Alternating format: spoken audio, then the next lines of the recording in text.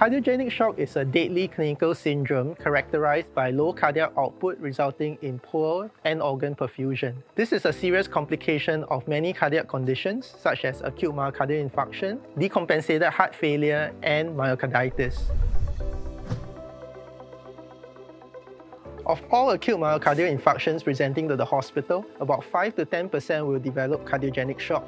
Despite advancement in coronary stenting technology over the past few decades, the mortality rate for cardiogenic shock has remained a dismal 40 to 50%. A multidisciplinary approach towards the management of cardiogenic shock, employing early invasive hemodynamic monitoring and early mechanical circulatory support, can potentially improve outcomes for this deadly condition. We used to diagnose and react to cardiogenic shock only when the patient presents with hypotension. However, we now know that this might be too late as the patient might have already gone beyond the point of salvage. We now try to use multiple data points to predict patients who are at risk of developing full-blown cardiogenic shock. We can then institute early treatment to prevent the inevitable downward spiral of this condition. So there are actually many ways to administer treatment for patients in cardiogenic shock. However, for today, we'll be focusing mainly on patients who require mechanical circulatory support. In patients with acute cardiogenic shock, we do consider the use of early implantation of MCS devices such as a CVAD. We first need to secure vascular access via the right or left common femoral arteries, and this often requires the insertion of either an 8 French sheath going all the way up to that of a 14 French sheath. With the use of a guide wire, these MCS devices are then inserted through the sheath and positioned appropriately across the heart. It is important that the use of MCS devices must be tailored and individualized according to the patient's characteristics.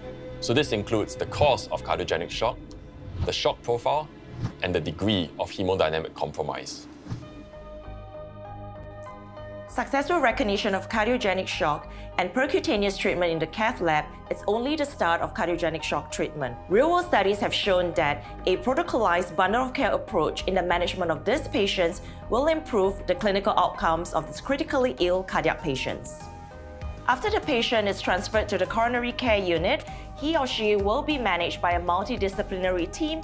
The clinical team will assess the data that's presented to us in the form of hemodynamic parameters, urine output, lab data to determine the progress of the patient.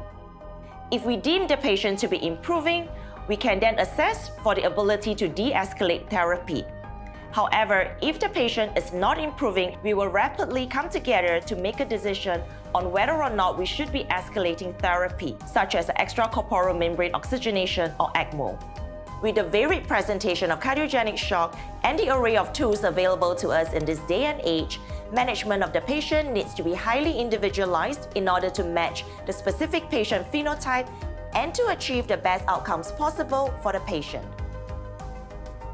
So at NUHCS, we believe that a multidisciplinary approach towards management of cardiogenic shock, employing early invasive hemodynamic monitoring and early mechanical circulatory support, can potentially improve the outcomes for these critically ill patients.